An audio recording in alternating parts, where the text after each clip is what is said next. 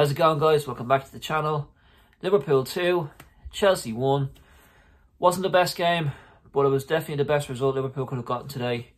Being at home after the international break in October.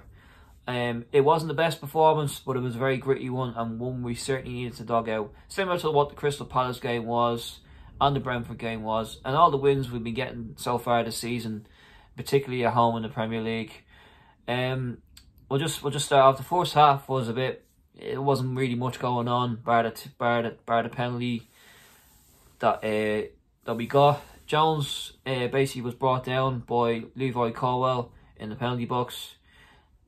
Referee gives a penalty. Salah just needs a few seconds to compose himself and smashes it into the top corner. We're 1-0 ahead. Chelsea had one or two chances they could have scored from as well, but Liverpool done well to keep them out. Jones, from a defensive point of view today, was outstanding. He made a very important block for the interception for Cole Palmer, and he definitely made a very important interception in midfield as well, when I think it was either Pedro Neto was clear through on goal. Jones, we might as well get involved into it now, was man of the match today. He was clearly outstanding. We talk about for the equalising, it was a well-worked goal from Chelsea, but it was, ball watching defending for Liverpool, to say the least. A through ball gets cut through past our pack line. Konate tries to be cute with the offside, but his left leg sticks out as Jackson is one-on-one with Kelleher and basically puts it into the bottom corner, and it's an equaliser. The VAR takes at least a minute to get the full analysis on it, and once the analysis is done, it's clear to see he was onside and the goal was given, and then it's back to square one once again. But then a few minutes later, 3 minutes later should I say, Salah then, as we're attacking the Kop from left to right in the second half, puts a little bit of ball through, beats Chelsea's high line, and then Curtis Jones, nice little touch with his left, and nice little touch with his right, puts it past Sanchez, and we're 2-1, and we're back in front. And we really just, from then on in, Slot and the team just said, look, we'll grind this out today. He knew we weren't really at our full flow and best, because you can see there was a lot of sloppy passes. We didn't really keep the ball well enough at times. We didn't create enough chances either to test our goalkeeper. So I think he'd be a little disappointed with the performance, but he'd be more than overwhelmed with the victory, if that makes sense. And this will take time. Look, I think the winning, it solves all your problems. Don't get me wrong, whenever you're going to a new job. It eases that pressure towards the next game. But I think we have to start seeing performances as well if we're going to beat better teams. Like even next week against Arsenal. If we play like that against Arsenal, we won't win. We simply won't win away from home at the Emirates. So we got to have to up our performances. We got a Champions League game during the week against Leipzig away from home. That's a nice little distraction before we play Arsenal as well at the Emirates. So it's definitely worth something we can keep an eye on. Jota went off with an injury. So it was debatable really where Tosin he should have been sent off.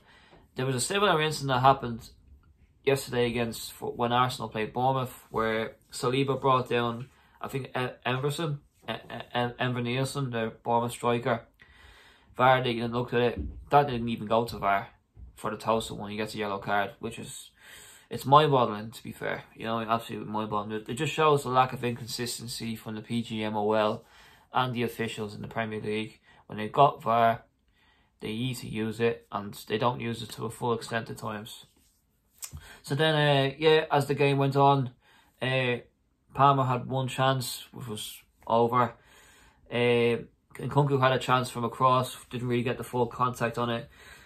I thought Kelleher done well today. He done a nice little solid job when he made some crucial saves. Jones will get all the plaudits. Gravenberch was good as well. I think out of all the players that was woeful, I'd say Szoboszlai. His decision making in the final third has been non-existent so far this season. He's good at his work rate. I mean, he'll nice little ball carrying from midfield whenever you need him to be.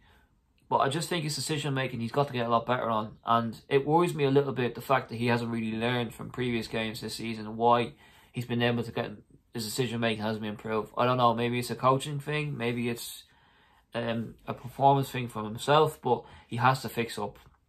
And he has to put in better performances, otherwise he's going to be taken out of the firing line. So, yeah, just yellow cards. I mean, we had 4 yellow cards, Chelsea had 3. I mean, the referee today didn't have a good game. He was giving yellow cards like they were ice cream bars. The possession, Chelsea had the most possession with 10% more than we had, which is unheard of really, because whenever teams come to Anfield, Liverpool have the majority of possession. Fouls, there was quite a lot of them. There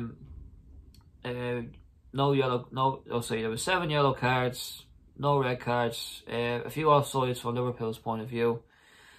And yeah, I think with Chelsea, look, I think the inexperience in that team showed today, where it was 1-1 and they didn't really go for the jugular. Yes, they made some substitutions, but they had little next to nothing really impact on them.